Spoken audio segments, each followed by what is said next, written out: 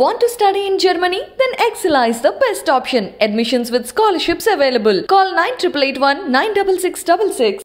Adipurush cinema ప్రదర్శితమయ్యేటువంటి థియేటర్లో ఆంజనేయ స్వామి వస్తారా? వస్తే ఆయనకు రిజర్వ్ చేసినటువంటి సీట్లోనే కూర్చుంటారా? ఒక 500 స్క్రీన్లలో మీరు రేపు ఈ సినిమాని రిలీజ్ చేయబోతున్నారు. 500 స్థానాలలో ఆంజనేయ స్వామి వచ్చి కూర్చుంటాడా? భారతదేశం బయట కూడా ఈ సినిమాని రిలీజ్ చేస్తూ ఉన్నారు. మరి అక్కడ కూడా వచ్చి కూర్చుంటాడా? హాలీవుడ్ కూడా ఇలా కాదు నేర్చుకోవాలి ఇట్లాంటి టెక్నిక్స్. ఈ బ్లాక్ టికెటీర్స్ కంటే కూడా దరిద్రమైనటువంటి బ్యాచ్ ఇప్పుడు ప్రొడ్యూసర్స్, సినిమా హీరోలు తగలబడ్డారు. రాముడే హనుమంతుని హృదయంలో ఉన్నప్పుడు టాకీస్లకు వచ్చి రాముని హనుమంతుడు చూసుడు ఏంది పిచ్చి కాకపోతే? ఎందుకు వీళ్ళ కష్టాన్ని గుర్తించడంటారా? అంటే నేనేమంటున్నానంటే అసలు ప్రభాస్ని ఎందుకు ఎలెక్ట్ చేసుకున్నారు వీళ్ళంతా? పాన్ ఇండియా స్టార్ కావచ్చు, ఆయన చక్కగా డైలాగే కొట్టలేడు ప్రభాస్. బాహుబలి ఆ స్థాయిలో రికార్డ్ సృష్టించింది కదా. రికార్డ్ సృష్టించడానికి కేవలం it is not because of Prabhas.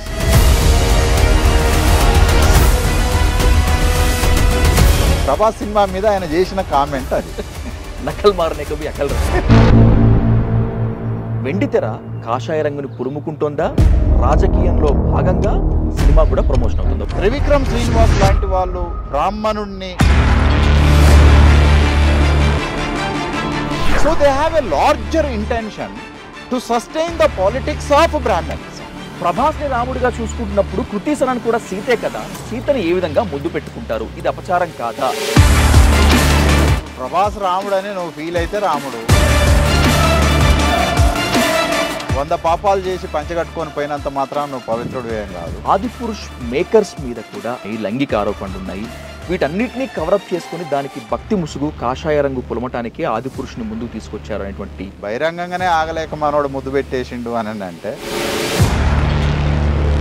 ఇక మరి సినిమా షూటింగ్లో ఎన్ని ముద్దులు పెట్టి ఉంటారో కూడా తెలియదు. ఆదిపురుష్ హిట్ అయితే దేశభక్తులే హిట్ చేసినట్లు, ఫ్లాప్ అయితే జాతి విద్రోహులే దాన్ని ఫ్లాప్ చేసినటువంటి వాదన కూడా ఉంది. ఎవరు దేశద్రోహులు? బీసీలు, ఎస్సీలు, ఎస్టీలు దేశద్రోహులా? మంచి ప్రశంసలు అందుకుంది కదా జూనియర్ ఎన్టీఆర్ నటన, రామ్ చరణ్ తేజ్ నటన RRR మూవీలో. ఆడపోయి మనం 150 కోట్లు ఖర్చు పెట్టుకుంటే ఎన్టీఆర్ అంత బొర్ర ఉన్నా సరే ఆయనను చూస్తే ఒక కృష్ణుడు, రాముడు అనే ఫీలింగ్ నాకు ఇప్పటికి కూడా కలుగుతుంది. కానీ ప్రభాస్ను చూస్తే అసలు ఆ ఫీలే రావట్లేదు.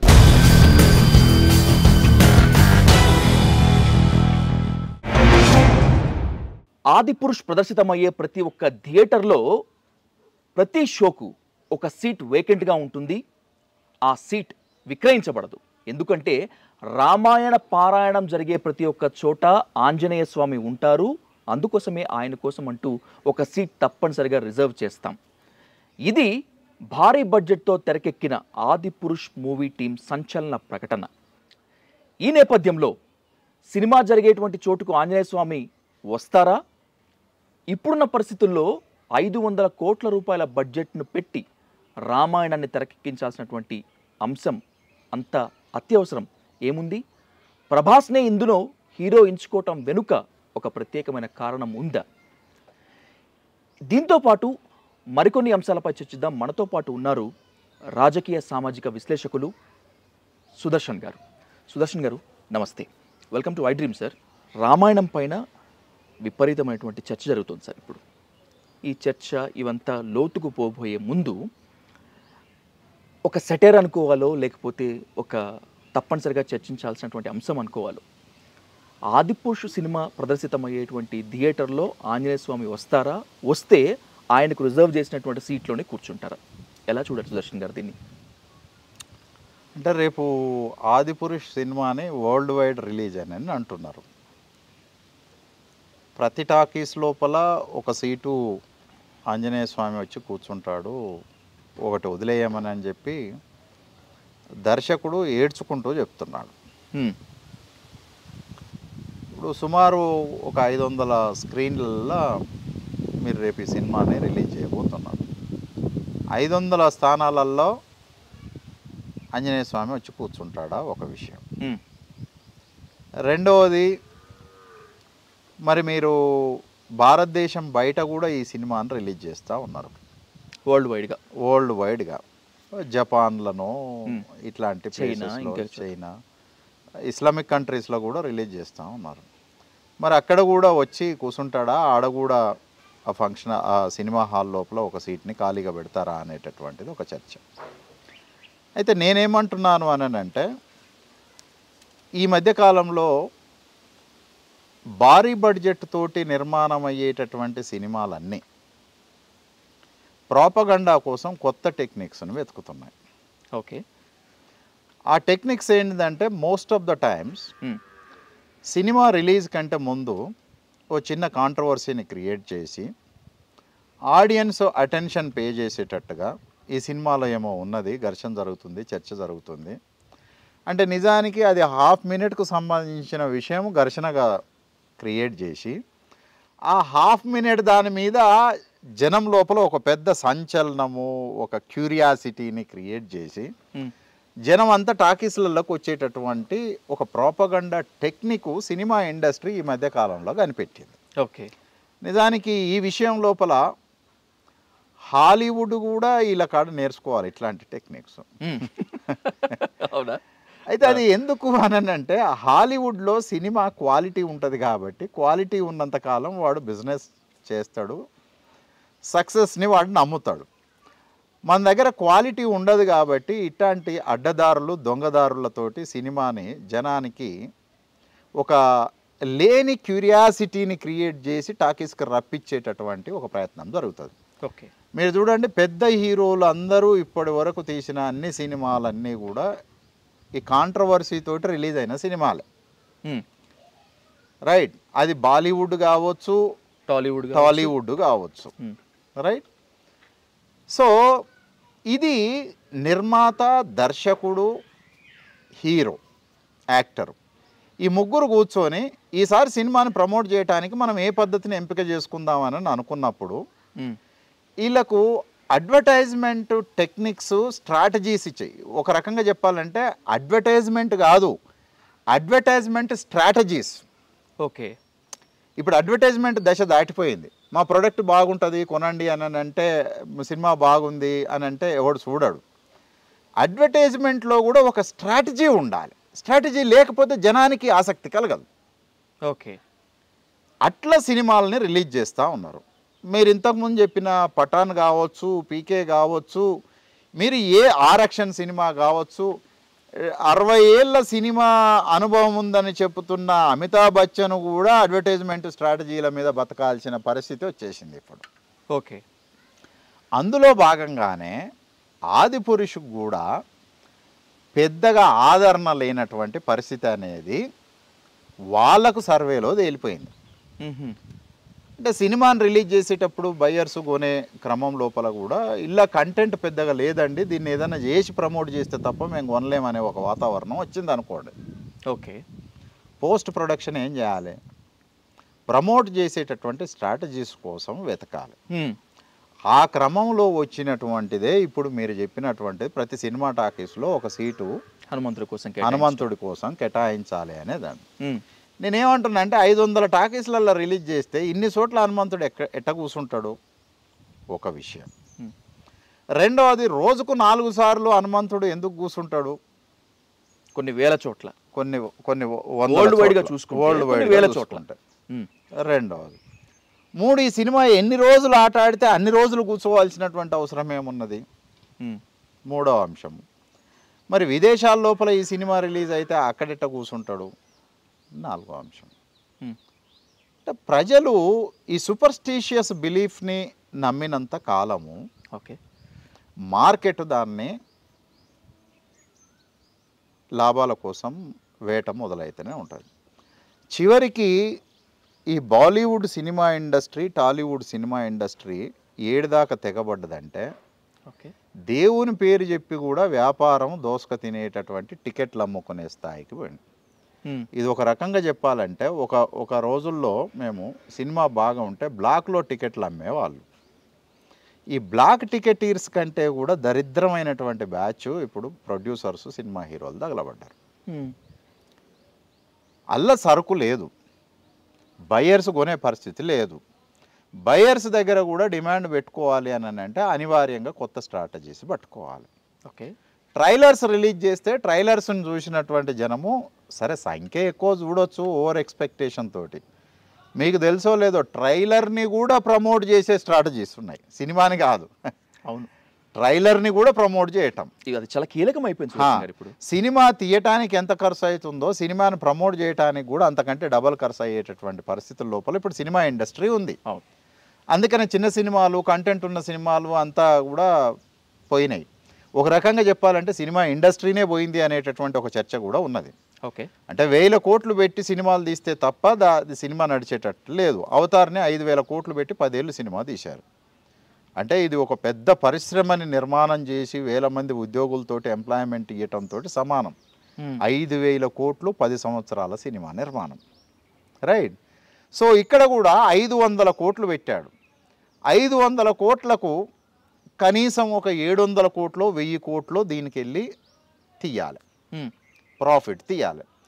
ప్రాఫిట్ తీయటం కోసం సినిమా గురించి ఏం చెప్పినా సరే వర్కౌట్ అయ్యేటటువంటి పరిస్థితి లేని మూలంగా దేవుణ్ణి మార్కెట్లోకి గుంజకొచ్చి దేవుడి పేరుతోటి సినిమాని ప్రమోట్ చేసుకునేటటువంటి ప్రయత్నం జరుగుతుంది. నేనేమంటున్నానంటే ఆదిపురుష్ సినిమా కంటే ముందు రాముడి కంటెంట్ తోటి చాలా సినిమాలు వచ్చాయి, పలు భాషల్లో, అన్ని భాషల్లో, రైట్. అవి తెలుగులో వచ్చాయి, మరాఠీలో వచ్చాయి, బెంగాలీలో వచ్చాయి, అన్ని భాషలలో వచ్చాయి, హిందీలో కూడా వచ్చాయి, రైట్. సో అప్పుడు ఏవి ఇట్లా జరగలేదు. ప్రజలే వాళ్ళు పోయి ఆడ సినిమా చూస్తున్నప్పుడు వాళ్ళే ప్రత్యక్షంగా రాముడిని చూస్తున్నట్టు, కృష్ణుడిని చూస్తున్నట్టు ఫీల్ అయినటువంటిది ఉన్నది. నువ్వు చెప్పాల్సిన అవసరం ఏంది, నిజంగా పీపుల్ ఫీల్ అవుతారు while they are watching the movie. So if there is a creative art in your movie, నీ సినిమా ఆ సృజనాత్మకమైనటువంటి చిత్రీకరణ జరిగి ఉంటే నువ్వు చెప్పకుండానే ప్రజలు ఆ స్థితిలోకి, ఆ తన్మయత్వంలోకి వెళ్ళిపోతారు. That is what actually the great art. Great art అని అంటే దర్శకుడు, హీరో, నిర్మాత ప్రేక్షకుల్ని మీరు ఇట్ట చూడండి అని చెప్పొద్దు. ఓకే, నీ పని సినిమాని నిర్మించటం వరకే. సినిమాని ఎట్లా చూడాలి, సినిమా ఎట్లా రిసీవ్ చేసుకోవాలనేది ప్రేక్షకుడికి వదిలేయాలి. ఓకే, సినిమాని ఎట్లా చూడాలి, సినిమా టాకీస్లో ఎట్లా ఉండాలి అనేటటువంటి దాన్ని నువ్వు చెప్తున్నావు అని అంటే దాంట్లో సరుకు తక్కువగా ఉన్నదని అని అర్థం. నాకు తెలిసి ఒక 15-20 ఏళ్ల క్రితం కూడా కొన్ని పాములకు సంబంధించినటువంటి సినిమాలు వచ్చాయి విపరీతంగా కదా, దేవి అని, అమ్మోరు అని, దాంట్లో పాములు, నాగబాల. అవును, అప్పుడు సినిమా టాకీసుల దగ్గర టాకీస్ లోపల హారతి ఇచ్చినట్టు నా చిన్నతనం గుర్తుకొస్తుంది మీరు చెప్తుంటే. దాని మీద బతికే వాళ్ళు కూడా ఉంటారు, అవును, రైట్. సో ప్రేక్షకులు కూడా ఆ ఫీల్ లోపల ఉండేటటువంటి వాళ్ళు. నేనేమంటున్నానంటే ప్రేక్షకుడు ఏదైనా అటువంటి ప్రయత్నం చేసినప్పుడు మనం దాన్ని ఎమోషనల్గా రిసీవ్ చేసుకోవడానికి అవకాశం ఉంటుంది. దర్శకుడు, నిర్మాత పని సినిమాని చిత్రీకరించడంతో అయిపోయింది. దాన్ని ఎట్లా చూడాలి అనేటటువంటి దాన్ని నువ్వు చెప్పొద్దు. అప్పుడే నీ సృజనాత్మకత ఉన్నట్టు లెక్క. దాంట్లో ఆ క్రియేటివ్ ఆర్ట్ లేదు కాబట్టే ఆడియన్ మైండ్ని కన్విన్స్ చేయటం కొరకు ఈ స్ట్రాటజీ తోటి ప్రయత్నం చేస్తున్నారు. ఓకే, అంటే ఒక ఎమోషనల్ ఫీల్ని క్రియేట్ చేసేటటువంటి ప్రయత్నం చేస్తున్నారు. అందుకనే నేనేమంటున్నానంటే రాముడు వస్తాడు చూస్తాడు అనేటటువంటిది ఇదేంటిది అని అంటే అడ్వర్టైజ్మెంట్ స్ట్రాటజీ. అది హనుమంతుడు వస్తాడు చూస్తాడు అని నేనేమంటున్నానంటే అసలు రాముడే హనుమంతుని హృదయంలో ఉన్నప్పుడు టాకీస్లకు వచ్చి రాముని హనుమంతుడు చూసుడు ఏంది పిచ్చి కాకపోతే. ఎందుకు వీళ్ళ కష్టాన్ని గుర్తించడంటారా? గుర్తించవచ్చు, కానీ నేనేమంటున్నానంటే ఆ దేవుడి మీదనే భారం వేసేందుకు నువ్వు వదిలేయలే. ఇంకా నువ్వెందుకు ఇట్లా దాన్ని ప్రమోట్ చేసేటటువంటి వాటి గురించి మాట్లాడాల్సిన అవసరమే. నువ్వు సినిమా తీయడంతో నీ పని అయిపోయింది, ఇంకా రాముడు చూసుకుంటాడు నిన్ను. పైసలు ఎట్లా తిరిగి రావాలో కూడా రాముడు చూసుకుంటాడా? పైసలు ఎట్లా రావాలో కూడా రాముడే చూసుకుంటాడు. రాముడే నీకు పైసలు ఇచ్చి సినిమా తీపిచ్చిన తర్వాత నీకు లాభం తెప్పించే పని కూడా రాముడే చేస్తాడు. ఒకవేళ నష్టం వచ్చినా అది కూడా రాముడే చేసినట్టు కదా, అంతే కదా. నువ్వు ఒకవేళ రాముడిని సరైన పద్ధతుల లోపల చూయించి ఉండలేకపోతే మరి నువ్వు సరైన సినిమా తీయలేదు, ఒక పనికిమాలిన సినిమా తీసినావు రా బాబు అని చెప్పి దాని ఫెయిల్ కూడా రాముడే చేసి ఉండవచ్చు. మన దగ్గర రాముడన్నా కృష్ణుడన్నా ఎన్టీఆర్ఏ కనపడ్డాడు. ఓకే, మీకు అదొక పెద్ద కాన్స్పిరసీ ఉన్నది దీంట్లో కూడా. ఎట్లా అంటే నేనేమంటున్నానంటే అసలు ప్రభాస్ని ఎందుకు ఎలెక్ట్ చేసుకున్నారు వీళ్ళంతా? ఎందుకని ప్రభాస్ పాన్ ఇండియా స్టార్ కావచ్చు, లేదంటే ఇతనికి బాహుబలి మంచి మార్కెట్ వచ్చింది కాబట్టి పాన్ ఇండియా లెవెల్లో బాగుంటుంది కాబట్టి ప్రభాస్ని ఎంచుకున్నాను. నా అభిప్రాయంలో ఇప్పుడు అందరూ పాన్ ఇండియన్ హీరోసే. ఓకే, మలయాళ తమిళ హీరోను మించినంత గ్రాండ్ లుక్ ఏమి ప్రభాస్కి ఏమి లేదు. మీరు అందరు చెప్పడం వల్ల అంటే నేను ఇట్లా ఉంటాడు అట్లా ఉంటాడని నేను అంటే అట్లా చెప్పడం వల్ల మీరు అట్లా చూస్తున్నారు తప్ప స్వతహాగా ఆయనకి అట్లే. ఆయన చక్కగా డైలాగే కొట్టలేడు ప్రభాస్. డైలాగ్ డెలివరీ ప్రాపర్ ఉండదు ప్రభాస్ దగ్గర. బాహుబలి ఆ స్థాయిలో రికార్డ్ సృష్టించింది కదా సుదర్శన్? లేదు, అంటే రికార్డ్ సృష్టించడానికి కేవలం it is not because of Prabhas, it is because of the technology using. First time Indian cinema లోపల కంటెంట్ 20%, 80% టెక్నాలజీని వాడటం వల్ల అది సక్సెస్ అయింది. CG అండ్ గ్రాఫిక్స్ని వాడటం వల్ల. ఎగ్జాక్ట్లీ. ఓకే, అన్ని రకాల technology, not just graphics. Okay, even camera technology కావచ్చు, అన్ని టెక్నాలజీస్ని పెద్ద ఎత్తున యూజ్ చేయటం వల్ల. నేనేమంటాను అని అంటే 10-15 ఏళ్ల క్రితం మీరు ట్రాయ్, గ్లాడియేటర్ అనే 2 సినిమాలని చూస్తే ఏం అక్కర్లేదు, బాహుబలిని 15 ఏళ్ల క్రితం చూసినట్టే. చాలా విమర్శలు కూడా వచ్చాయండి దీని మీద. కైకాల సత్యనారాయణ అంటే గొప్ప ఆడదాకెందుకు, ఇదే ప్రభాసు అదేదో ఇంకొక సినిమా చేశాడు దీనికంటే ముందు, ఒకటి బైక్ రేసింగ్లు, కార్లు రేసింగ్లు, సాహో అనే సినిమా చేశాడు. ఆ సినిమా హాలీవుడ్ లోపల వచ్చింది. ఆ డైరెక్టర్ ఏమన్నాడు తెలుసా, మీ ఇండియన్స్కు కాపీ చేయటం కూడా ఎట్లా చేయాలనో తెలియదు అని అన్నాడు. ఈ ప్రభాస్ సినిమా మీద ఆయన చేసిన కామెంట్ అది. నకల్ మారనే కబీ అకల్ రాయనా, అంతే కదా. కాపీ ఎట్లా చేయాలనో కూడా తెలియదు మనకు, రైట్. సో బహుశా రాజమౌళి కొంత బ్రాహ్మణ్ కాబట్టి తెలివిని ఉపయోగించి, గ్రాఫిక్స్ను ఉపయోగించి, అంటే నాకు తెలిసి ఆయన చెప్పిండు కానీ ఆడ పనిచేసిన టెక్నికల్ గ్రాఫిక్ డిజైనర్స్ అందరు కూడా మళ్ళీ కింది వర్గాలకు సంబంధించిన వాళ్ళే ఉంటారు. అద్భుతంగా చేసిర్రు.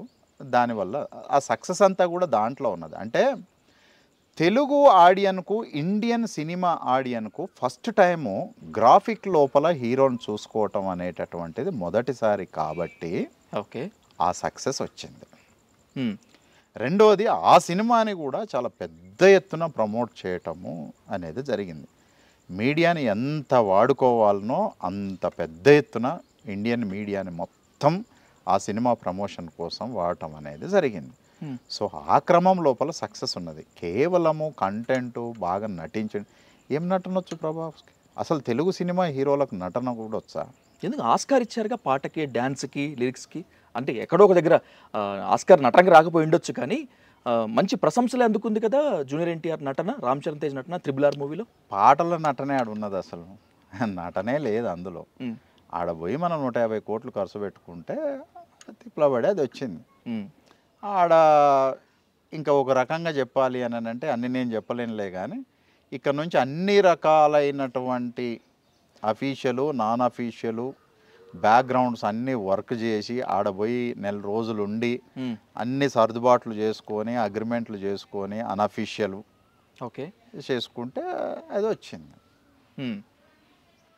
ఇప్పుడు ఇంకేమున్నదల్లా. సరే, ఆస్కార్ టాపిక్ని కాసేపు పక్కన పెడదాం సుదర్శన్ గారు. ఇప్పుడు అయిపోయింది కాబట్టి మీరు మాట్లాడినట్టు వై ఓన్లీ ప్రభాస్, ఎందుకని ప్రభాస్ని ఎంచుకున్నారు ఆదిపురుష్కి?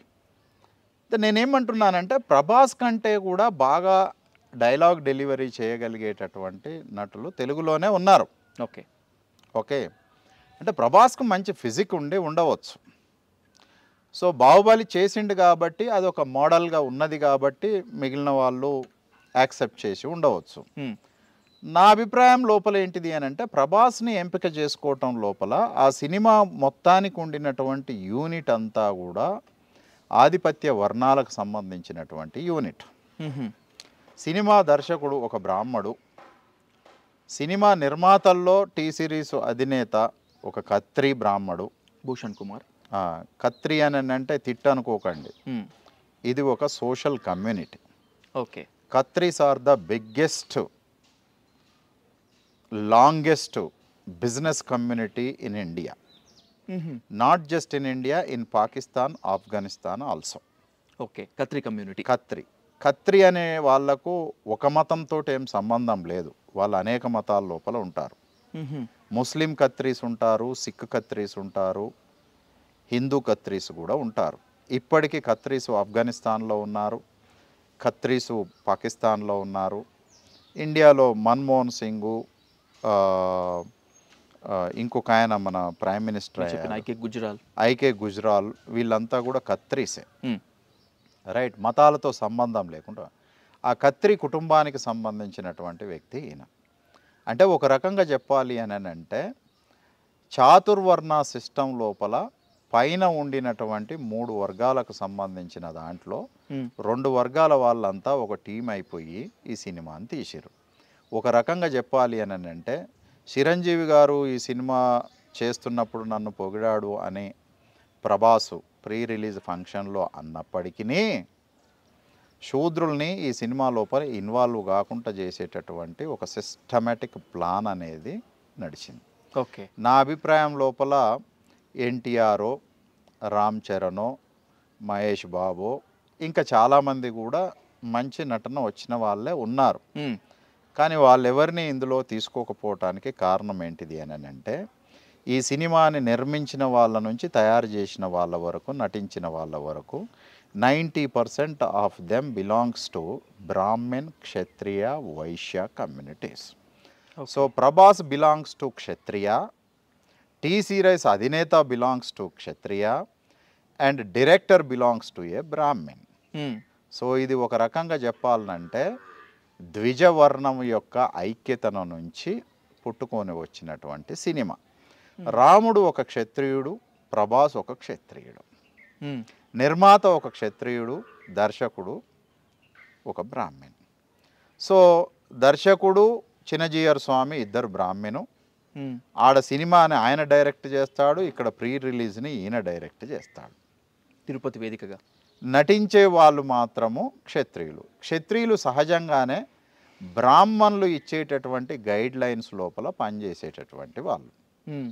కాబట్టి ఆ క్రమం లోపలనే ప్రభాస్ ఒక క్షత్రియుడు ఒక బ్రాహ్మణ రాజమౌళికి, ఒక బ్రాహ్మణ రౌతు చేతిలో ఆడమన్నట్టు ఆడినటువంటి ఒక నటుడు. నిజానికి నా దృష్టిలో అంటే సినిమా బాగుండవచ్చు కాక, ఓకే, నటన వేరు, సినిమా వేరు.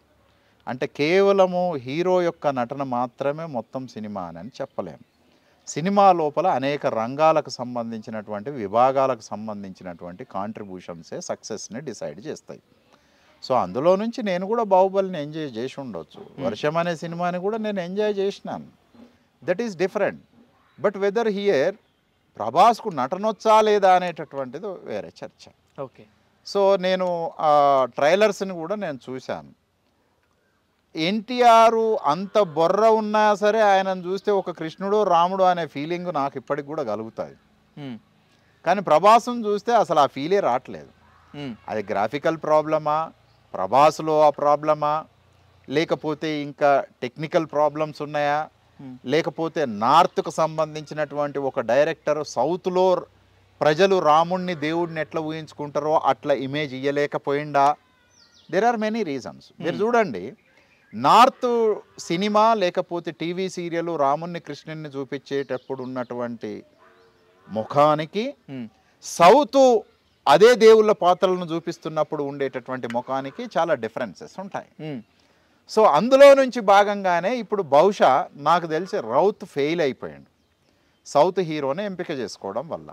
బహుశా ఆల్రెడీ బాహుబలి సినిమా ద్వారా కొంత మార్కెటు ప్రభాస్కు ఉన్నది కాబట్టి అది ఈ సినిమాకు ఉపయోగపడుతుందనే కారణం చేత ప్రభాస్ని ఎంపిక చేసుకోవటం ఒకటైతే, అంతరంగంగా నేనేమనుకుంటున్నాను అని అంటే ఆయన ఒక క్షత్రియుడు కాబట్టే బ్రాహ్మణ క్షత్రియ వర్గాలు ఆయనను తీసుకున్నారు.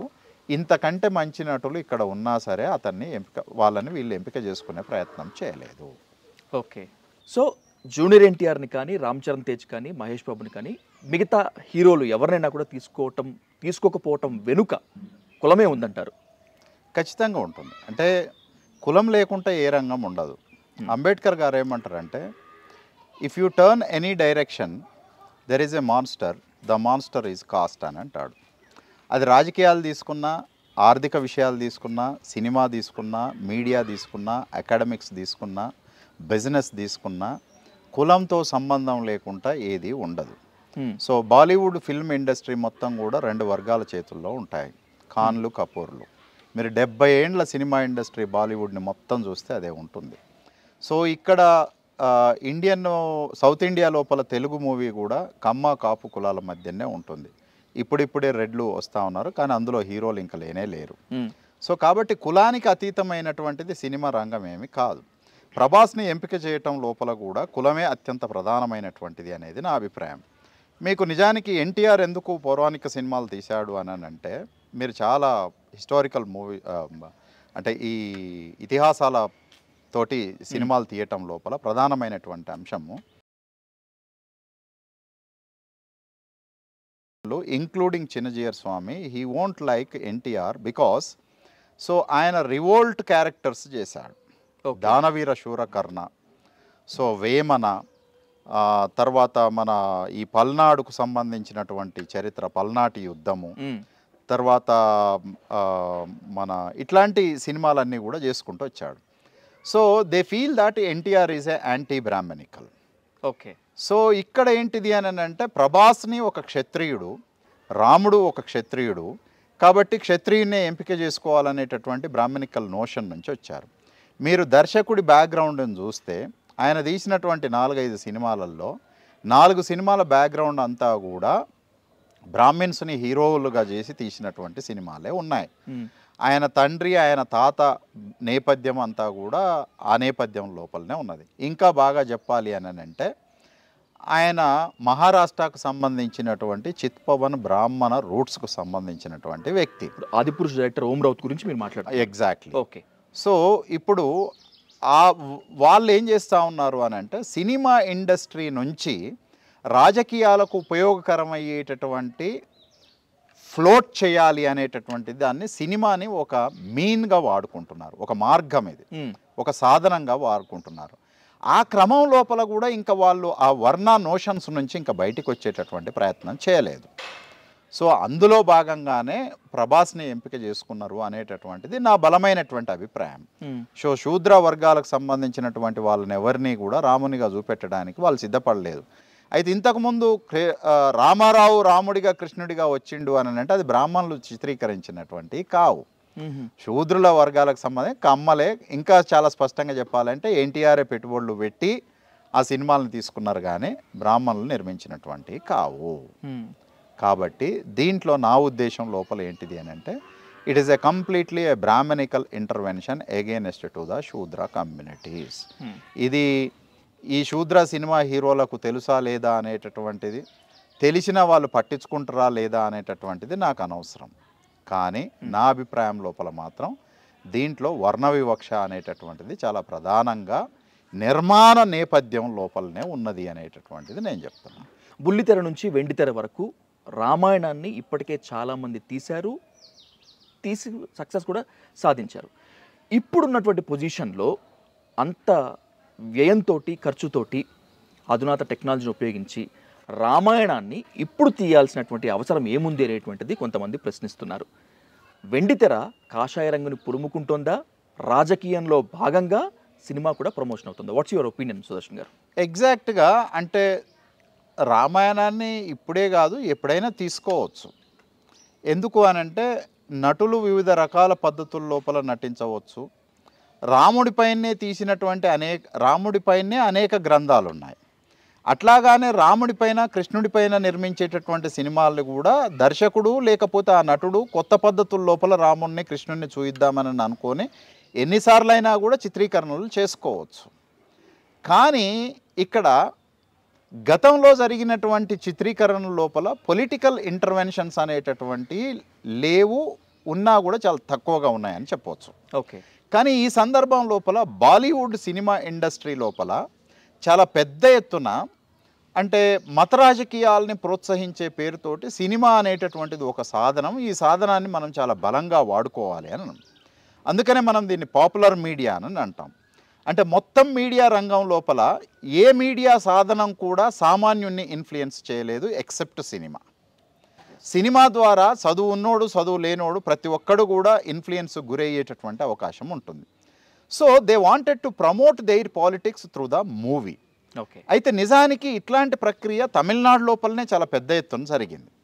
అంటే Dravidian movement, anti Brahminical Dravidian self respect moment జరిగినప్పుడు తమిళ సినిమా ఇండస్ట్రీ అంతా కూడా యాంటీ బ్రాహ్మణికల్ మూవీస్ని చాలా పెద్ద ఎత్తున నిర్మించింది. ఆ క్రమం లోపలనే కరుణానిధి, అన్నాదురై, తర్వాత ఎంజి రామచంద్రన్ ఇట్లాంటి వాళ్ళు, కరుణానిధి సుమారు 150 సినిమాలకు స్క్రిప్ట్ రాశారు, అన్నాదురై స్క్రిప్ట్ రాశాడు, డైలాగ్స్ రాశాడు. సో ఎంజి రామచంద్రన్ అసలు ఒక రకంగా చెప్పాలి అని అంటే 1-2 పేర్లు కాదు, కొన్ని వందల మంది ద్రవిడియన్ మూమెంట్కి సంబంధించినటువంటి కార్యకర్తలు సినిమా ఇండస్ట్రీని ఒక సాధనంగా చేసుకొని యాంటీ బ్రాహ్మణికల్ పాలిటిక్స్ని ప్రమోట్ చేయటం కొరకు ప్రయత్నం చేశాడు. అయితే ఇప్పుడు బాలీవుడ్ లోపల ఒక కొత్త ట్రెండ్ వచ్చింది గత 10 సంవత్సరాల నుంచి. ముఖ్యంగా చెప్పాలంటే 2014 తర్వాత సినిమా ఇండస్ట్రీ ద్వారా రాజకీయాలకు ఉపయోగపడేటటువంటి సినిమా తీయటం కొరకు ప్రయత్నాలు జరుగుతూ ఉన్నాయి.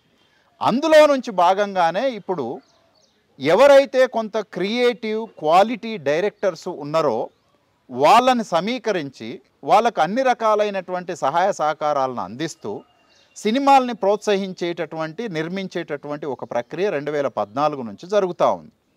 అందులో నుంచి భాగంగానే రామసేతు మీద సినిమా తీయటం, అందులో నుంచి భాగంగానే ఈ సినిమాని తీయటం, అందులో భాగంగానే బాహుబలి లాంటి సినిమాలకు కూడా చాలా పెద్ద ఎత్తున ప్రమోట్ చేసేటటువంటి ప్రయత్నం చేయటము, త్రివిక్రమ్ శ్రీనివాస్ లాంటి వాళ్ళు బ్రాహ్మణుణ్ణి చాలా మోరల్స్ కలిగిన వాడిగా, నిజాయితీపరుడిగా, బ్రాహ్మణులు చాలా కష్టాల్లో ఉన్నారు అన్నట్టుగా సినిమాలు తీసేటటువంటి సినిమాలు కూడా చాలా వచ్చాయి. బన్నీ లాంటి వాళ్ళు యాక్ట్ చేశారు, మహేష్ లాంటి వాళ్ళు యాక్ట్ చేశారు. ఇట్లాంటివన్నీ కూడా సినిమాల ద్వారా బ్రాహ్మణిజం పట్ల ఒక పాజిటివ్ కన్సర్న్ని క్రియేట్ చేసేటటువంటి ఒక ప్రక్రియ కొనసాగుతుంది.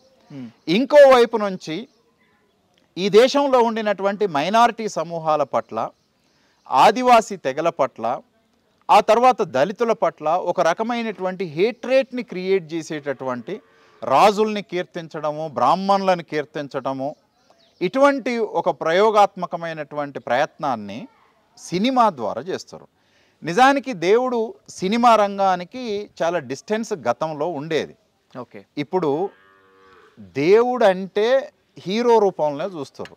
ఒకవేళ నిజానికి ఆదిపురుష్ అనే సినిమా ఒకవేళ బాగా సక్సెస్ అయితే రేపటి నుంచి రాముడు అని అంటే బొమ్మ ఫస్ట్ ప్రభాసే వస్తాడు కావచ్చు. ఒకప్పుడు కృష్ణుడు అంటే ఎన్టీఆర్ వచ్చినట్టుగానే ఇప్పుడు పరిస్థితి ఏమైందంటే చరిత్ర సినిమాగా రావట్లేదు, సినిమానే చరిత్ర అనుకునేటటువంటి భ్రమల లోపల ఉన్నారు. ఈ సినిమాని నిర్మించేటటువంటి వాళ్ళు చరిత్రను ఎంత పెద్ద ఎత్తున చదువుతున్నారు అనేటటువంటిది కూడా చాలా క్వశ్చన్. అంటే కొన్ని రకాలైనటువంటి సినిమాలను నిర్మించేటప్పుడు హిస్టారికల్ ఇన్సిడెంట్స్ని సినిమాగా మలిచేటప్పుడు, పురాణాలని సినిమాలుగా మలిచేటప్పుడు దాంట్లో అనేక రకాలైనటువంటి కల్పితమైనటువంటి అంశాలు కూడా ఉంటాయి. సో ఈ కల్పితాన్నే చరిత్ర అని అనుకునేటటువంటి ప్రమాదము సంభవించే అవకాశం ఉంటుంది. సో చరిత్రను తెలుసుకోవటానికి పుస్తకాలను చదవటం కాకుండా సినిమాను చూసి అదే చరిత్ర అని అనుకునేటటువంటి ప్రమాదం సంభవిస్తుంది. నిజానికి అట్లాంటిదే వస్తే భారతదేశం లోపల చరిత్రను చదవటానికి పుస్తకాల మీద డిపెండ్ కాకుండా సినిమాల ద్వారా చరిత్రను తెలుసుకునేటటువంటి ఒక పరిస్థితి వస్తే ఈ దేశంలో చరిత్ర సత్యనాశనం అయిపోతుంది. అట్లాంటి ఒక ప్రమాదకరమైనటువంటి స్థితే ఈ సినిమా. మీరు సినిమా విజయవంతాన్ని ఎంత డబ్బులు వసూలు చేసిందనే అర్థం లోపల చూస్తూ ఉన్నారు. కానీ సినిమా ప్రజలకు ఎంత విలువనందించింది, సినిమా ప్రజల్ని ఎంత ఐక్యంగా ఉంచటం కొరకు ప్రయత్నం చేసింది, సినిమా ఎట్లాంటి మారల్స్ని ఇచ్చింది, సినిమా మానవీయతని ఎట్లా ప్రమోట్ చేయటం కొరకు ప్రయత్నం చేసింది అనేది మనం చూడట్లే. ఈ రాబోయేటటువంటి సినిమా దేశం లోపల అల్లకల్లోలానికి, ఘర్షణలకు దారి తీస్తే ఓం రౌత్ రెస్పాన్సిబిలిటీనా లేకపోతే ఇంకొకరు, అంటే ఘర్షణలు జరుగుతాయనే అర్థం లోపల కాదు. Do they have the responsibility while making something else? ఒక రచన చేసేటప్పుడు ఈ వర్గాలే ఈ సినిమాని విడుదల చేయొద్దు, ఆ సినిమాని విడుదల చేయొద్దు అని రోడ్డు ఎక్కుతూ ఉన్నారు కదా. ఈ సినిమాలను విడుదల చేస్తే ఈ ప్రాబ్లమ్స్ ఉంటాయని అంటూ ఉన్నారు కదా. మరి ఆ రూల్స్ ఏవి వీళ్ళకు వర్తించవా? నువ్వు కేరళ స్టోరీలు తీయొచ్చు, పఠాన్లని ఆపుకోవచ్చు, ఇంకా చాలా చాలా వాటిని ఆపుకోవచ్చు, కాశ్మీర్ ఫైల్స్ని తీయొచ్చు. ఈ సినిమాలన్నీ చూస్తే ఇప్పుడు మీకు అర్థమయ్యేది ఏంటంటే, మీరు ఈ సినిమాలన్నీ చూడండి, they are all Brahman producers and Kshatriya producers and Brahminical directors who are making these movies. So they have a larger intention to sustain the politics of Brahmanism. Okay, Brahman రాజకీయాలకు ఇక ఎండ్ వచ్చింది అనేటటువంటి ఒక భయం జ్వరబడ్డాలి. సో ఆ భయంలో నుంచి ఆ రాజకీయాలని సస్టైన్ చేసుకునేటటువంటి క్రమం లోపల ఈ పాపులర్ మీడియా సినిమాని ఎంపిక చేసుకుంటుంది. నిజానికి ఎన్టీఆర్ కూడా రాజకీయాల్లోకి రావాలనుకున్నప్పుడు, రాజకీయాల్లోకి వచ్చిన తర్వాత కూడా పోతులూరి వీరబ్రహ్మం లాంటి సినిమాలని, బొబ్బిలిపులి లాంటి సినిమాలని తీసి మాస్ని చాలా పెద్ద ఎత్తున ఇన్ఫ్లుయెన్స్ చేసి దాని నుంచి సినిమాల్లోకి వచ్చారు. చిరంజీవి కూడా ఒక ప్రయత్నం చేశాడు, ఠాగూర్ లాంటి సినిమాలని తీసేసి. సినిమా ఎఫెక్ట్ ప్రజల మీద ఉంటుంది, ఇది కూడా ఉంటుంది. ఇండైరెక్ట్గా వాడుకోవటం కొరకు ప్రయత్నం జరుగుతూ ఉంది. సో హియర్ నా ఉద్దేశం లోపల 500 కోట్లని 1000 కోట్లుగా వసూలు చేసుకోవటం అనేటటువంటిది secondary objective for them. The primary objective for them is to sustain there religious politics. 500 కోట్లలో 200 కోట్లు వచ్చినా నష్టం లేదు.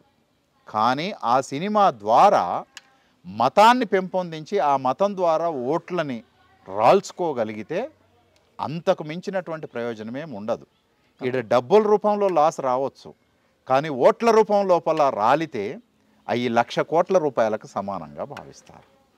సో కాబట్టి there is a political conspiracy and the political interest to making the movies like Adipurush and some other movies. So they wanted to propagate the ideas of the Brahmanism, ideas of the anti-minorities, anti-Dalit, anti-Adivasi, ఇవన్నీ propagate చేయటం కొరకు. డబ్బులు అనేది secondary, డబ్బుల కోసం cinema చేయట్లే వాళ్ళు. Okay, that is secondary objective. భావజాలాన్ని ఇంజెక్ట్ చేయడం, భావజాలాన్ని ప్రజల లోపల పెద్ద ఎత్తున ఇంజెక్ట్ చేసి దాని నుంచి ప్రస్తుతం కొనసాగుతున్న రాజకీయాలని తిరిగి ఇంకా కొంతకాలం నడుపుకోవటం కొరకు జరుగుతున్న ప్రయత్నంలో భాగంగా సినిమాని ఎంపిక చేసుకున్నారు. ఎందుకంటే ఇది మాత్రమే కాదు సుదర్శన్ గారు, ఆదిపురుష్ మేకర్స్ మీద కూడా చాలా ఆరోపణలు ఉన్నాయి. రాజకీయ ఆరోపణలు ఉన్నాయి, ఆర్థిక ఆరోపణలు ఉన్నాయి, లైంగిక ఆరోపణలు ఉన్నాయి. వీటన్నిటినీ కవరప్ చేసుకుని దానికి భక్తి ముసుగు, కాషాయ రంగు పులమటానికి ఆదిపురుషుని ముందుకు తీసుకొచ్చారు అనేటువంటి ఒక వాదన కూడా ఉంది. ఒప్పుకుంటారా మీరు దీన్ని? అయితే నేనేమంటున్నానంటే వాటిని కప్పిపుచ్చుకోవడం కొరకే ఆదిపురుషు సినిమా నిర్మించిరనే అభిప్రాయం నాకు లేదు. కానీ ఈ సినిమా నిర్మించినటువంటి వాళ్లకు ఇట్లాంటి ఆరోపణలు చాలా ఉన్నాయి. అంటే సెక్షువల్ అబ్యూజెస్ లోపల ఉన్నట్టుగా నిర్మాత పైన ఒక నిర్మాత పైన ఆరోపణలు ఉన్నాయి.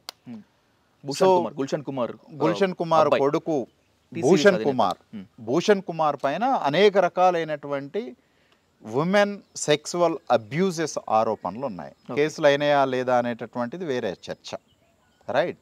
1-2 సందర్భాల లోపల కాదు, 3-4 సందర్భాల లోపల కూడా ఇట్లాంటి ఆరోపణలు ఆయన పైన ఉన్నాయి. నేను ఇంతకుముందు మీకు చెప్పినట్టుగానే, అంటే ఒకటి, they wanted to make themselves as a purified human beings. అంటే ఒకసారి రాముని సినిమా తీస్తే వీళ్ళు పవిత్రం అయిపోవచ్చు అనే అర్థం లోపల కూడా ఉన్నది. అయితే దానికోసమే తీస్తుర్రు అని నేను అనలేను, కానీ తీయడం ద్వారా వాళ్ళని పవిత్రం చేసుకునేటటువంటి ప్రక్రియ ఆటోమేటిక్గా జరిగిపోతుంది. బారాకున్ మాఫ్ జరిగిపోతుంది, అన్నీ జరిగిపోతాయి అనే అర్థం లోపల. ఇప్పుడు ఇక వాళ్ళే డైరెక్ట్గా రాముడికి ఏజెంట్లు అనేటటువంటి పద్ధతుల లోపల ప్రచారం జరిగిపోతూ ఉన్నది.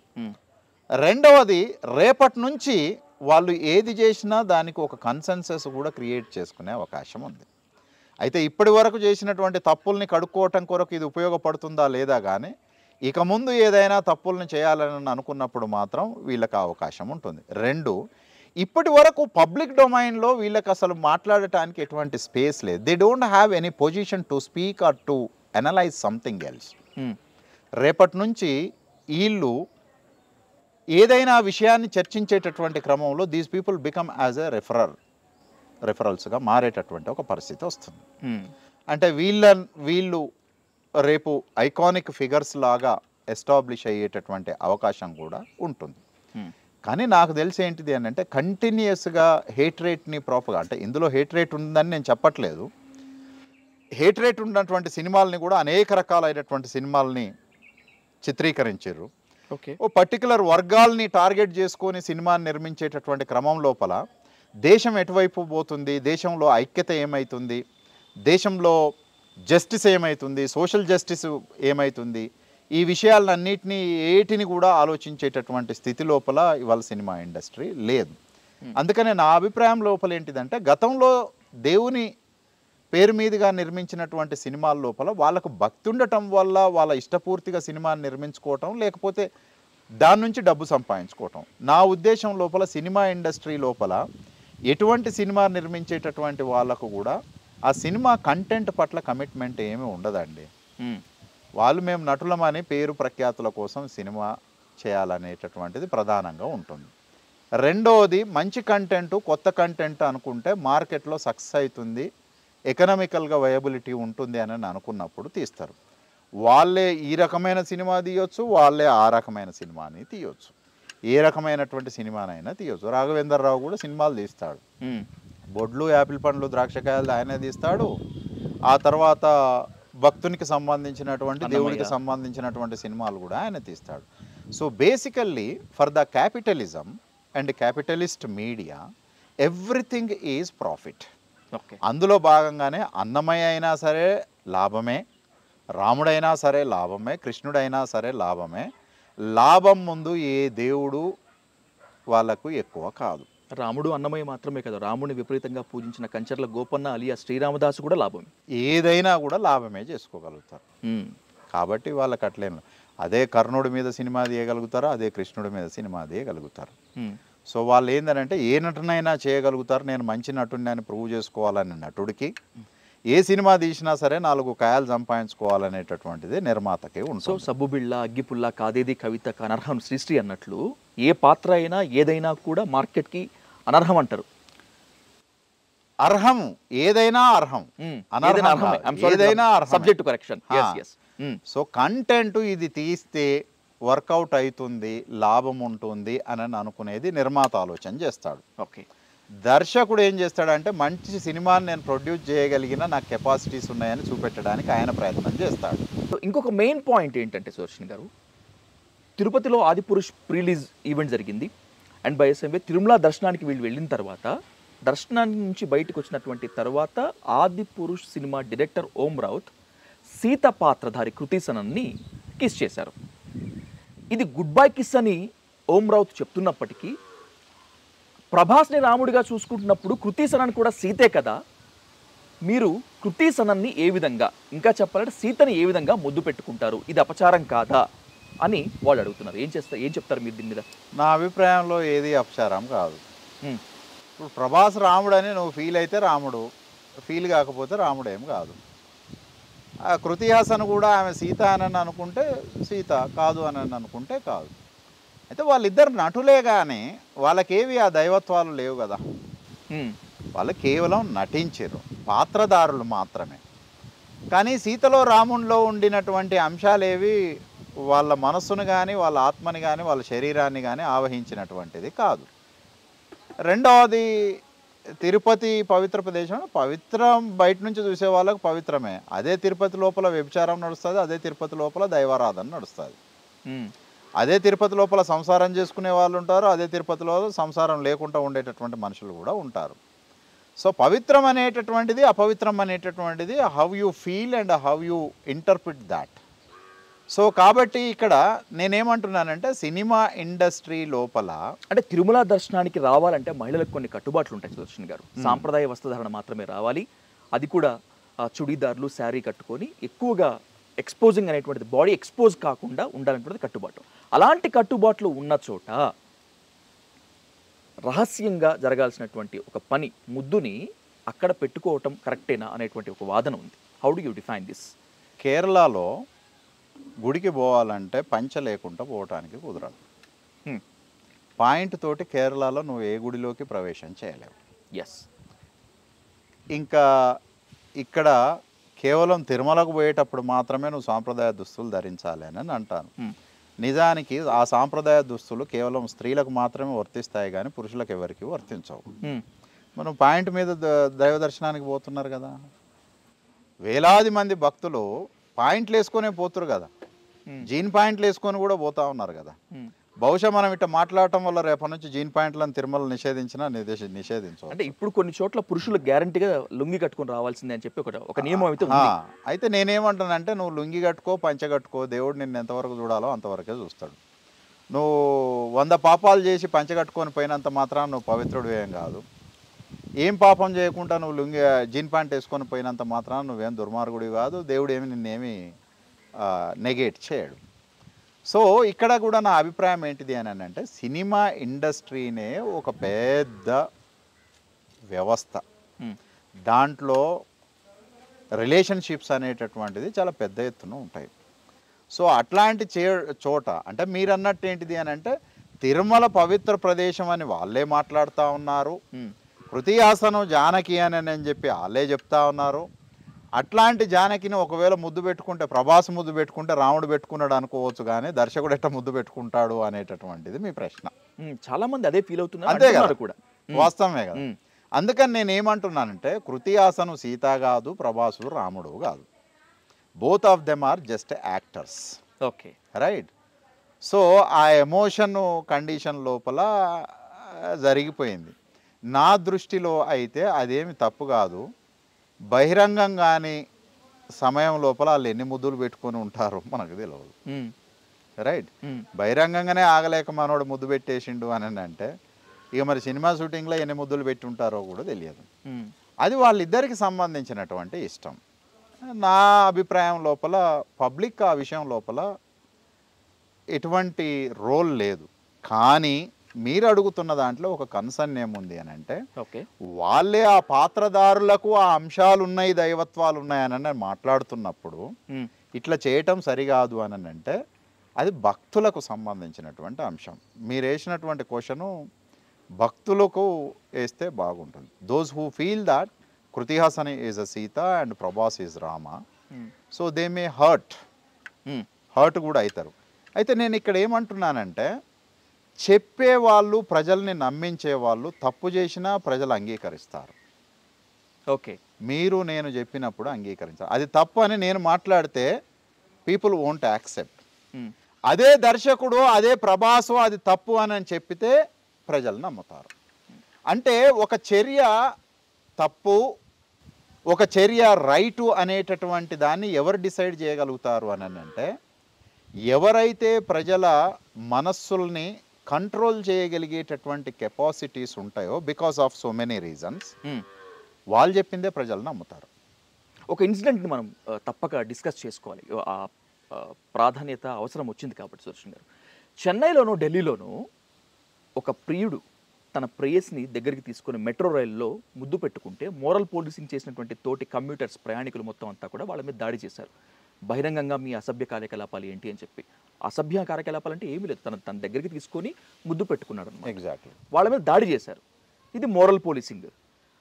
అక్కడైన తప్పు తిరుమలలో, వీళ్ళంతా పవిత్రంగా భావించే తిరుమలలో ఎందుకు కాదు అనేటువంటిది ఆ సంఘటనకి మద్దతు తెలిపినటువంటి వాళ్ళు వేస్తున్నటువంటి ప్రశ్న ఇది. ఎగ్జాక్ట్లీ, నేను అదే ఇప్పుడు చెప్పింది. అంటే నేనేమంటున్నానంటే కిస్ ఆఫ్ లవ్ ప్రోగ్రామ్ జరిగింది. ఎస్, సహజంగానే బయట కిస్ పెట్టుకునేటటువంటి మనుషులు కూడా ఉంటారు. అది ప్రేమతోటి అయి ఉండవచ్చు, ఆప్యాయతతోటి అయి కూడా ఉండవచ్చు. కానీ సమాజం లోపల మొరాలిటీని డిసైడ్ చేసేటటువంటి కొన్ని సమూహాలు, కులాలు, వర్గాలు ఉంటాయి. ఓకే, వాళ్ళు ఆ పని చేసినప్పుడు అది రైట్ అంటే రైట్, వాళ్ళు ఆ పని తప్పు అని అంటే తప్పు. మీరే చెప్పినట్టుగా గతంలో కిస్ ఆఫ్ లవ్ కావచ్చు, అది మూమెంట్గా వచ్చింది. మీరు 1-2 సంఘటనలు చెప్పి బయట ఆప్యాయతతోటి కూడా చేసినటువంటి కిస్సును కూడా అట్టెట్ట చేస్తారు, బహిరంగంగా కిస్సులు ఎట్లా చేస్తారు అని అంటే ప్రజలందరూ అది తప్పు అని అనుకుంటారు. ఇదే ఓం రౌతు తిరుపతి పవిత్ర ప్రదేశం లోపల బహిరంగంగా 1000 మంది మధ్యలో కిస్ ఇచ్చినా సరే ప్రజలు యాక్సెప్ట్ చేస్తారు. ఓకే, అంటే నేను ఇక్కడ ఏం చెప్పదలుచుకున్నాను అని అంటే ఏ సమాజంలోనైనా సరే కొన్ని సమూహాలు చేసేటటువంటి చర్యలకు యాక్సెప్టెన్స్ ఉంటుంది. వాళ్ళు తప్పు చేసినా అంగీకరిస్తారు, వాళ్ళు ఒప్పు చేసినా అంగీకరిస్తారు. ఇంకా బాగా చెప్పాలంటే వాళ్ళు ఏది చేస్తే అదే రైట్. వాళ్ళు నిన్న బహిరంగంగా కిస్సు చేయొద్దు అంటే తప్పు, వాళ్ళు ఇప్పుడు బహిరంగంగా కిస్సు చేసినా కూడా అది కరెక్ట్ అవుతుంది. ఓకే. సో అంటే సమాజం లోపల ఒక అభిప్రాయాన్ని చెడ్డది మంచిది అని చెప్పగలగటానికి కొన్ని వర్గాలకు ఆధిపత్యం ఉంటుంది. ఆ వర్గాలు చేసేటటువంటి ఏ చర్య అయినా సరే అది సరైనటువంటిదే అవుతుంది. ఆ వర్గాలు కాదు అని చెప్పేది నువ్వు ఎంత మంచి పని చేసినా కూడా అది తప్పే అవుతుంది. సో అందులో నుంచి భాగంగానే ఓం రౌత్ బహిరంగంగా కిస్ చేస్తే మరి అదే వేదిక పైన చిన్నజీయర్లు ఉండొచ్చు, వీళ్ళెవరు ఉండొచ్చు, వీళ్ళెవరు తప్పు అని చెప్పరు. కానీ నిన్న ఎవడో పోరాడు అనామకుడు ఒక ఆప్యాయతతోటో ఒక ప్రేమతోటో ఒక ఇష్టంతోటో అనురాగంతోటో ఒక కిస్ చేసినప్పుడు సిగ్గులేని సమాజము, వెస్ట్రన్ సొసైటీ పాశ్చాత్య విలువలన్నీ తీసుకొని వస్తారు, ఈ సమాజం అంతా భ్రష్టు పట్టింది అని అంటాడు. మరి ఇప్పుడు అంటాడా చిన్నజీయర్ స్వామి ఓం రౌత్ని? ఎందుకన్నాడంటే ఓం రౌత్ కూడా బ్రాహ్మడు కాబట్టి మీరు ఏ చర్యలు చేసినా కూడా అవి సర్దుబాటే కాదు, అంగీకారం ఉంటుంది. మీరు కానీ సమాజం ఏ చర్యలు చేసినా సరే వాటికి మీరు అంగీకారం ఇస్తే తప్ప అవి సరైనటువంటి చర్యలు కావు. అందులో నుంచి భాగమే. అందుకని నేను ఏమంటున్నానంటే ఓం రౌత్ చేసింది రైటా రాంగా అనేటటువంటిది మనం చెప్తే దాన్ని రైట్ రాంగ్ అనేటటువంటి దాన్ని ప్రజలు స్వీకరించలేరు. ఆ బ్రాహ్మణ సమూహాలు చెప్పేదాన్ని బట్టే కన్సెన్సస్ అనేది ఉంటుంది, ప్రజలు అంగీకరిస్తారు. అదే ఓం రౌత్ అట్లా చేయొద్దు అని ఆ వేదిక మీద నుంచి చెప్తే ప్రజలందరూ యాక్సెప్ట్ చేస్తారు. అదే ఓం రౌత్ ఆ వేదిక మీద నుంచి కిస్ ఇచ్చినా సరే ప్రజలు యాక్సెప్ట్ చేస్తారు. అంటే సమాజంలో విలువల్ని నిర్ణయించేటటువంటి కొన్ని కులాలు ఉంటాయి. ఓకే. వాళ్ళు ఏది చేసినా నడుస్తుంది. వెండితెర క్రమంగా కాషాయ రంగు పులుముకుంటోంది. ఇప్పటికిప్పుడు ఆదిపురుష్ పేరుతో రామాయణాన్ని తెరకెక్కించడం వెనుక ఉన్నటువంటి వ్యూహం బీజేపీకి మేలు చేయటానికే, మోడీకి మళ్ళీ అధికారాన్ని కట్టబెట్టడానికే అనేటువంటి ఒక వాదన ఉంటే, ఇంకొక వాదన ఆదిపురుష్ హిట్ అయితే దేశభక్తులే హిట్ చేసినట్లు, ఫ్లాప్ అయితే జాతి విద్రోహులే దాన్ని ఫ్లాప్ చేసినటువంటి వాదన కూడా ఉంది. ఎలా చూడాలి దీన్ని? ఇప్పుడు ఈ ఆదిపురుష సినిమాని ఎవరు చూడాలి? రాముణ్ణి దేవుడిగా ఫీల్ అయ్యే వాళ్ళు మాత్రమే చూడాలి. ఓకే. వేరేటోళ్ళు చూడరు, అంతే కదా. నువ్వు దేవుని గురించి ప్రచారం చేస్తున్నావు, ఆ దేవుడిని బిలీవ్ చేసేటటువంటి వాళ్ళు మాత్రమే చూస్తారు. ప్రభాస్ ఫ్యాన్స్ కూడా చూడరు. మీరు చెప్తూ ప్రభాస్ ఫ్యాన్స్ కూడా హిందువులే కదా, మళ్ళా కులాలకు అతీతంగా మతాలకు అతీతంగా కొంతమంది ఎందుకు చూస్తారు? ఇప్పుడు నాకు సంబంధం లేని కంటెంట్ నేను సినిమాగా ఎందుకు చూస్తాను? నా జీవితాన్ని రిఫ్లెక్ట్ చేసేది ఏదైనా ఆ సినిమా లోపల ఉంది అని అనుకున్నప్పుడు నేను చూడటానికి ప్రయత్నం చేస్తాను. రైట్. సో ఏదైనా సరే అంతే కదా.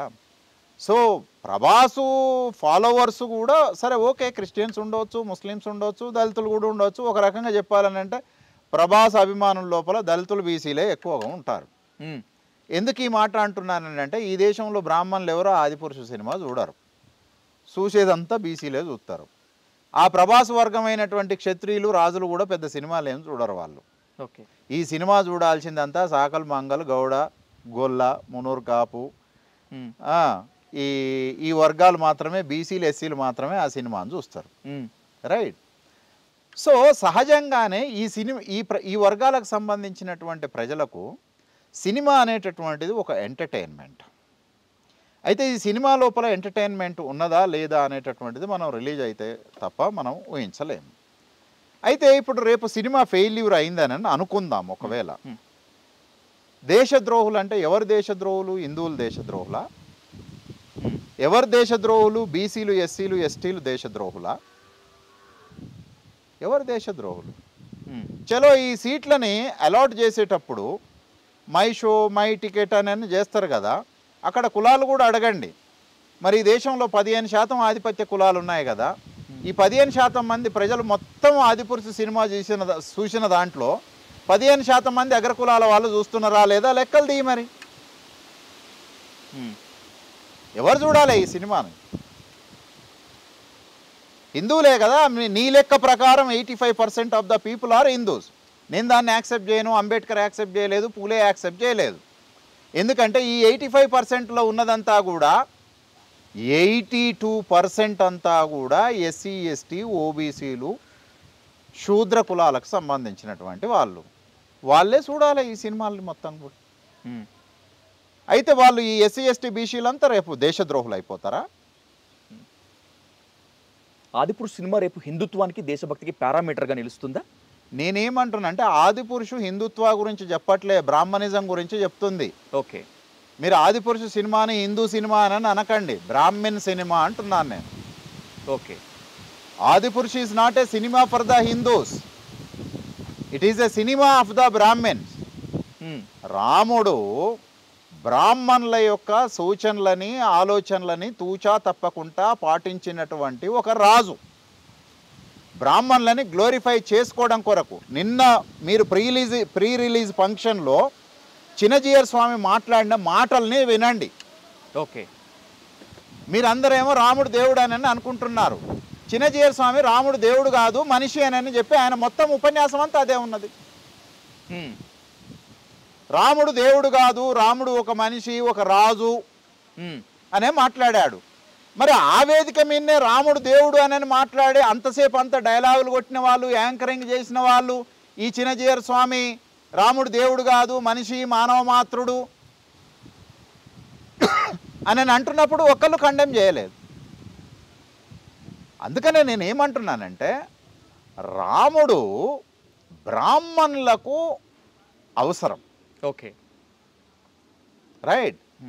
So Adipurush is not a movie of the Hindus, it is a movie of the Brahmans, because వాళ్ళని గ్లోరిఫై చేయటం కొరకు నిర్మించినటువంటి బ్రాహ్మణులు నిర్మించినటువంటి ద్విజులు నిర్మించినటువంటి సినిమా. ఓకే, అరే నువ్వు శూద్రులకు ఒక నటన చేసుకునే అవకాశం కూడా ఇవ్వలేదు. మీరేమో మాట్లాడవచ్చు అందులో ఒక ముస్లిం ఉన్నాడు కదా అని, ఆయన మతం మాత్రమే ముస్లిం. అవును, మర్చిపోయాను, నేను కూడా అదే క్వశ్చన్ అడగాలి. ఆయన వర్గం కూడా బ్రాహ్మణే.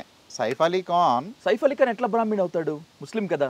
అయితే మీకు బ్రాహ్మణిజం అనేటటువంటిది, కాస్ట్ సిస్టమ్ అనేటటువంటిది కేవలం హిందూ మతంలో మాత్రమే ఉండేటటువంటిది కాదు.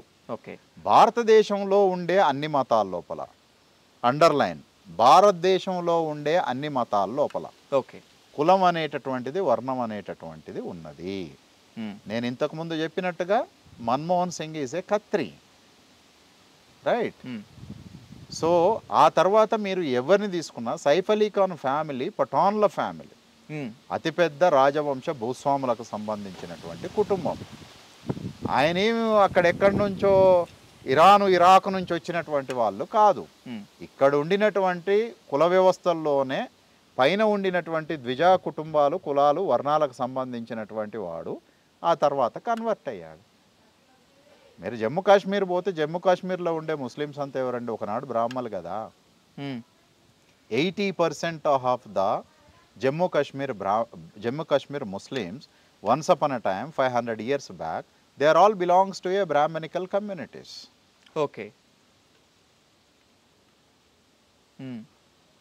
అందులో భాగంగానే ఇది కూడా మనం చూస్తాం.